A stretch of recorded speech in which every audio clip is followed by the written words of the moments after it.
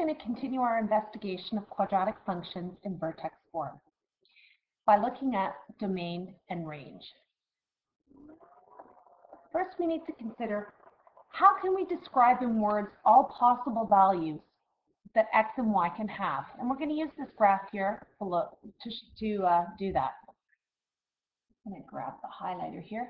If we want to start with the x values, if we look here, we have a point where the two lines join together. This tells me there's nothing occurring to the right, that x can't be bigger than 4. Okay. If I want to follow what's happening with x, if I follow this line down, it passed through all the values of x, but it stopped at -1. However, if I follow this line segment, it's got an arrow on the end here, which is showing me that it's going to keep passing all the x values that are less than 4. Okay. If I want to look at, so then I can just say that x can take on any values in the real number system that are less than 4, because there is a line that allows it to pass through every single value. If I want to look at the y values, again, I'm not really starting here, am I, for y? I got to follow all the way down and find my lowest point. My lowest point and my lowest value here is that -5. And if I follow the relation, I pass through all the values till I get to 0. And now I can keep following it in this direction. And I'm going to keep passing through all the values as y gets increasingly larger. So I can say y can have any value greater than or equal to -5. And it is a real number.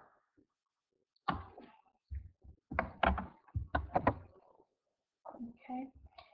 Now that leads us to a discussion of what in fact domain and range really are. The domain of a function is described as the set of all possible values of the independent variable, or we could call them the x values that it can take on, or the first elements in a relation. Similarly, the range is the set of all possible values of the dependent variable, also known as the y values or the second elements in a relation. How do we describe domain and range? Well, first of all, when we're describing the domain and range, we need to use some symbols.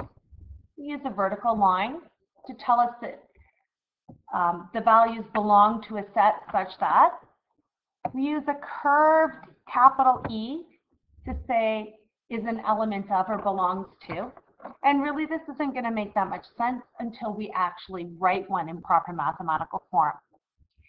We also need to know, in the last example, we talked about the fact that the numbers could take on any real value, but there are other types of numbers that do exist, or sometimes in the context of the question we're dealing with, we can't have decimal values. So we need to know how to describe those numbers. So we use n to represent our natural number system. So numbers like 1, 2, 3, 4 are our natural numbers. W is used to represent the whole number system, so things like 0, 1, 2, 3, and 4. Z is for the integers. So all of your whole numbers that could be positive or negative now are encompassed in the integers. Q is your rational number system. So anything you can write as a fraction where the numerator or the denominator, and the denominator are integers, and then real numbers. That's all of those number systems put together, and we can put the number pi in there as well. Sorry if that had to be fixed, it was bothering me. Now, if I want to go back to the example we were doing a few minutes ago, if I want to state the domain and range of that function, I need to think about the fact that the x values. What could happen with x? Well, let's take a look here. Let's find the cursor. It doesn't seem to want to be coming and working for me here. There we go. Domain, we always start by putting a capital D in front to talk about it, an equal sign, and we have a curvy bracket.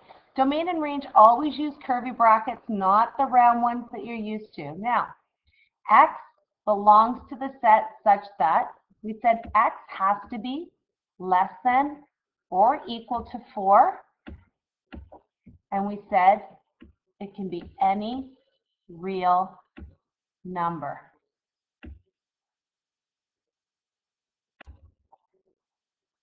So we said X belongs to the set of real numbers.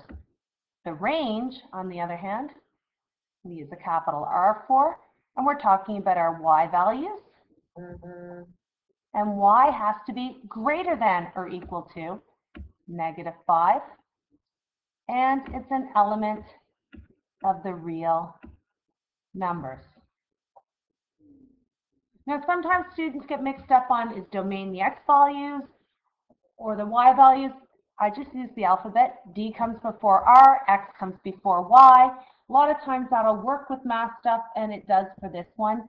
So remember, domain belongs with X and range belongs with Y.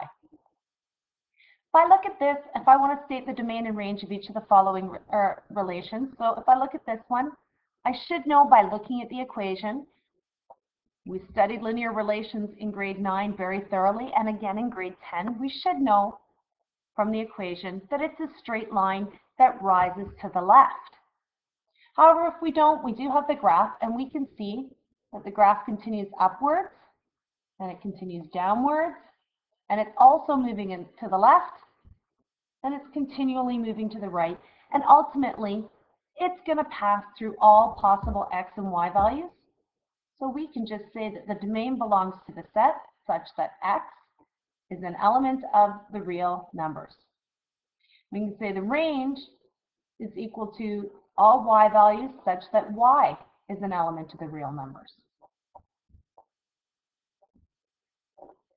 Again, this equation should be familiar from grade 10, the equation of a quadratic function in vertex form.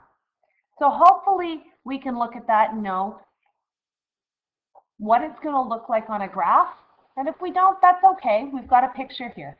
If I look at the graph, if I'm looking at my X values, if I follow my graph, it's passing through everything. If I look here, though, it's continuing off to the left. And if I look here, it's continuing off to the right. So I can say X is again an element of the real number system. If I look at my Y values, if I look here, Y has the smallest value, doesn't it? It can't go below here. So Y is greater than or equal to -2. Does it stop? Well, there's an arrow up here to show it's continuing off upwards forever. And the same arrow exists over here. So we're going to say Y is greater than or equal to -2. And since it passes through all the values, we're going to also say that Y is an element of the real numbers. In addition, we could have looked at the equation to figure out the domain and range. And if I think about this value here for X, can I take any number I want, add 2 to it, and square it? Yeah. And take away 2? Yeah. So X can be any real number. When I think about the range, if I look at it, when I take any number I want and square it, it's always going to be positive. So if I didn't have this -2 here, I would say Y has to be greater than or equal to 0. But since there's a -2 on the bottom, it means everything has to drop down too. So Y is greater than or equal to -2. Finally, we're going to look at a set of ordered pairs. Now, these are ordered pairs. If we graph them, all we're going to see is 4 points on the graph.